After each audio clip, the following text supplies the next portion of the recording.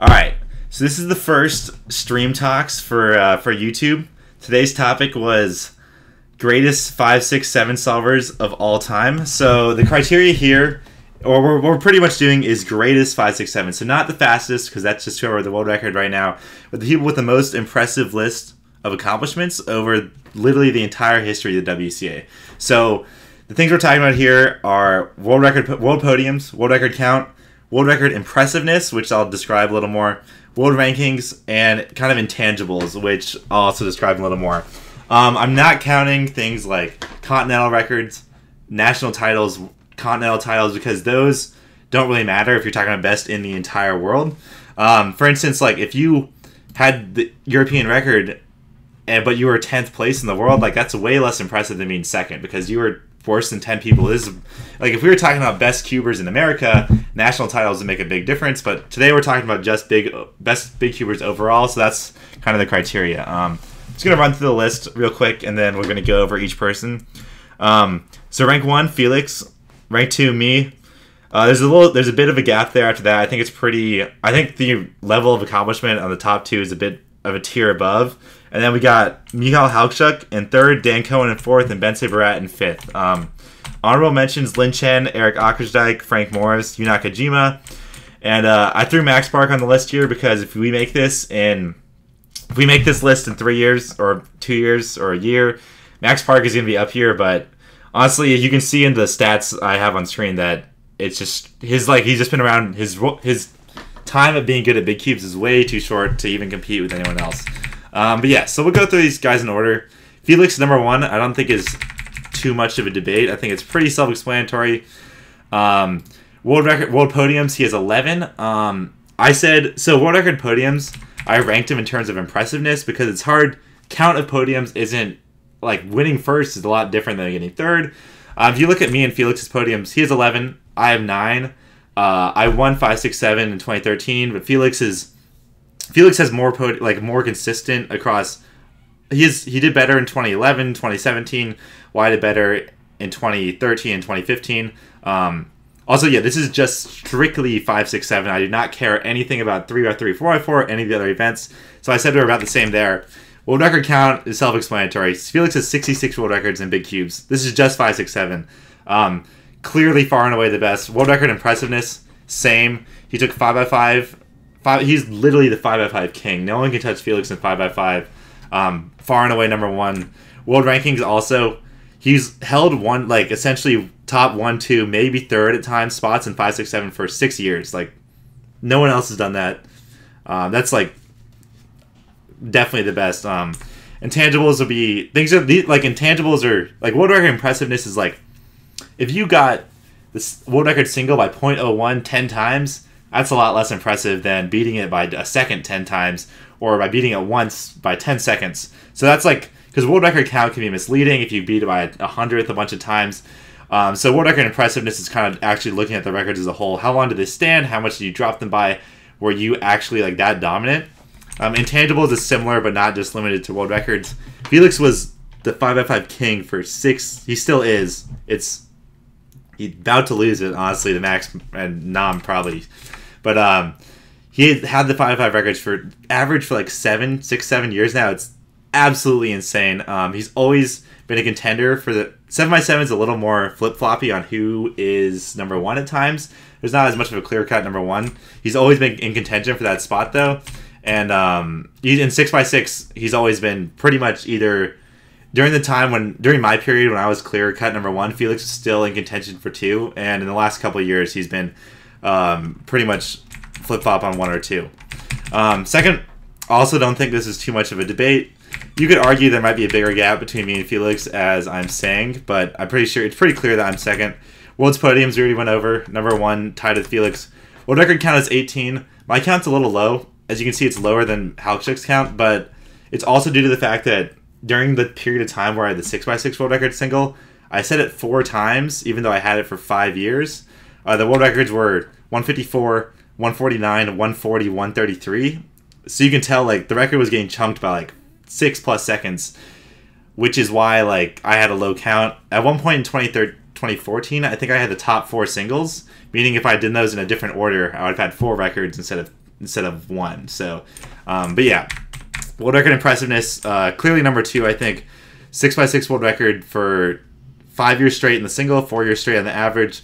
No 5x5 records, which is a little bit of a hit, but the 6x6 more than makes up with it, along with some solid 7x7 record results. Didn't have them for as long, but the 6x6 records, I think, clearly make up for it, along with 3 7x7 average records, which is solid. World rankings, 1, 2, and 5x5 and 6x6 for 5 years. I didn't drop from 1, 2, and 6x6 since 2011. This is the first time I haven't been ranked in top 2 in 6x6 since 2010, 2011.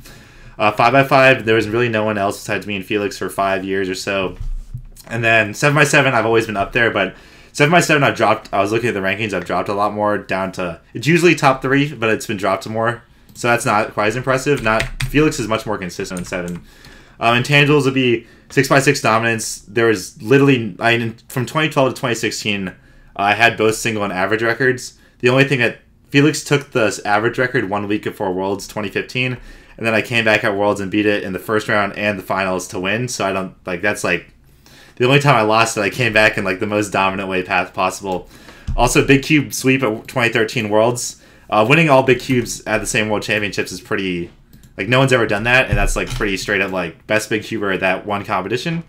So I don't think these two are too debatable. I think most people will agree here.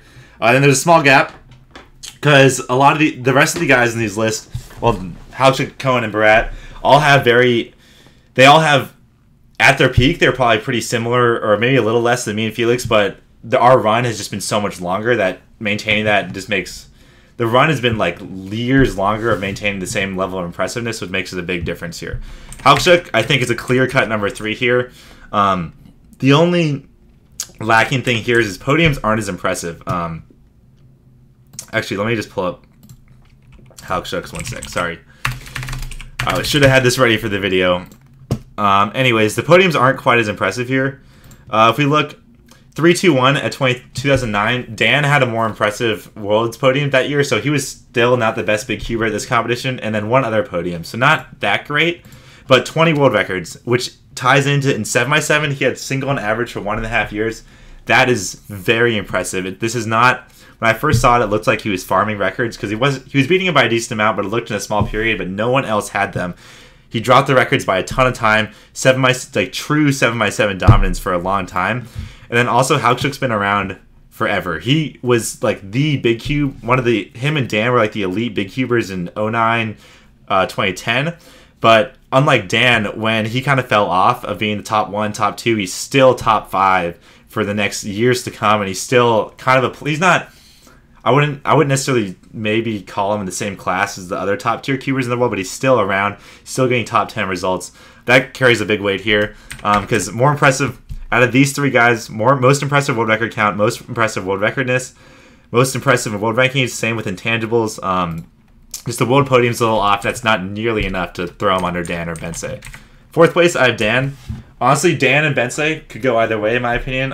Pretty tough decision here. Dan, essentially, I valued him higher because Dan has a more impressive temporary, Dan's peak was a lot higher than Bensei's, while Bensei was more of a consistent player. Dan, in 2009, he won world championships in 5, 6, and got 3rd and 7. That's as close to as good as it gets. He was the best big cuber at World Champs 09. There was no doubt. He also came back in 2011, got 2nd in 5 and 6, solid. That holds a lot of weight. Same with an 09. I think about 09. He used records in 5x5, 6x6, and 7x7 all in that same year. That 09, Dan was the big cube king. Records in all of them, exploded at Worlds. That in my opinion is really solid. I'd say he's a 4th world record impressiveness because Bensei's world records are pretty low. Dan has a bigger count. He had him for longer. World rankings, he was 1st and 2nd for 2 years. The problem with Dan is that he really falls off, and the bigger reason he's under Haukshuk is that Haukshuk and Dan were kind of the guys in 09, 2010. Dan was better than him, but Dan was better by a slight margin, but Haukshuk really kept up that top tier mentality and performance for the next years to come, while Dan really dropped off after 2011. 2012 he was okay. 2013 he went to Worlds but didn't podium anything, so I'd say that's kind of why I place him fourth. Bensei, you could make the argument over Dan. He has been around for much longer, but his peak was not nearly as impressive. Championship podiums, second, third, and first, second. Like, he's only really been good at 7x7. He won once, but only one title. And then the real key here is he got podium in 7x7, 3 world champs in a row, which is really impressive. That speaks to longevity. Low world record count. Didn't have the world records for very long either in terms of impressiveness. The real reason he's up here is he was top, and he was in 7x7. He was top 3 for like 5 years, for 5 or 6 years, and at 5 and 6 he's been top 10 for years and years.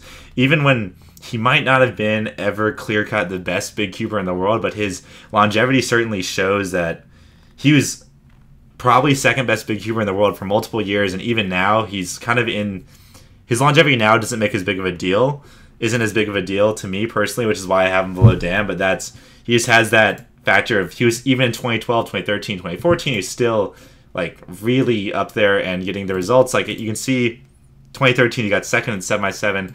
I guess he was still obviously like up there. He got a world record in 2013.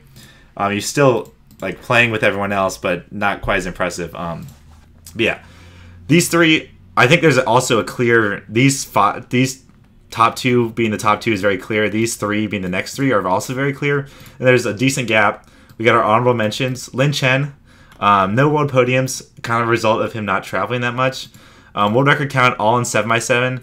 Really dominant in 7x7. Had world records for like a year and a half, but really doesn't have anything else to show for it. He has good world rankings 6 and 7, but if this was a 7x7 list, only 7x7, he'd certainly be in the top 5, but I don't think dominance in 7x7 for a year and a half is nearly enough to throw him up here. Ackersdijk, I had him an honorable mention. He was top 5 in 5x5 for a long time, but him being super cool and being the man is not enough to really kind of put him up there with the other players. His 5x5 wasn't nearly good enough to carry him up onto this list because his 6 and 7 were really kind of non-existent.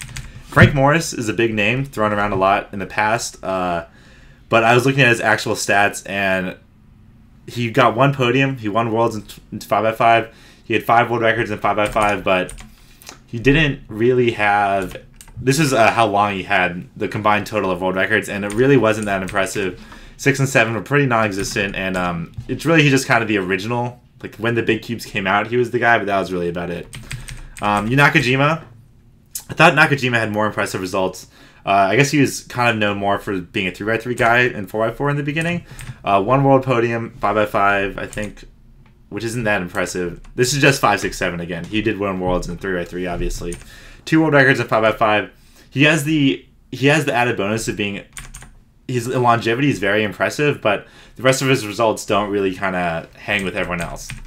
For everyone with mad recency bias, Max Park is clearly like the worst on this list in terms of current accomplishments. Like as of right now, you can look at podiums. He got 3rd in 5x5 and 6x6, which is essentially like tons of people do that. Random people get like if he never competed at Worlds again, there'd be no one would even be like, oh, who is Max? Well, okay.